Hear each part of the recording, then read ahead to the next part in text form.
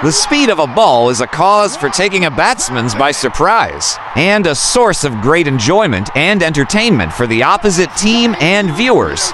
But have you ever wondered how the ball speed recorded in a very short interval of time? The speed of a ball that is displaced on screen is the speed of the ball at the point of release by the bowler, and at the moment. One common device is used to calculate the ball speed is the radar gun. A radar gun works on the physics concept known as wave motion. That device can emit and receive invisible waves, called microwaves, moving with speed of light.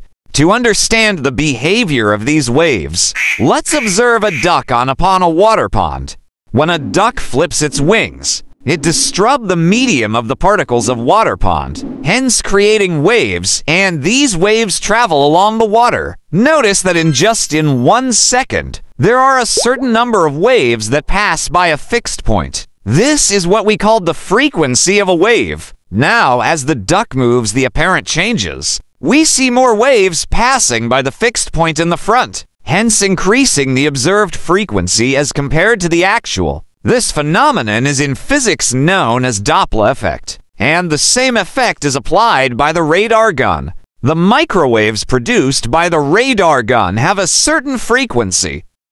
When these waves incident on stationary ball, the waves will reflect back with no change in frequency. But when the ball is traveling towards the radar gun, then the frequency of the reflected wave greater than the emitted wave, and this change of frequency of emitted wave and reflected wave is detected by the radar gun to bring live speed at the moment. Since 2001, an alternate technology has been used to calculate the ball speed, that is, Hawkeye. A separate video on this topic is available in Physics of Cricket playlist. In last, do you know which fast bowler has high speed of releasing the ball in cricket? Comment it below and stay tuned with Explore Physics.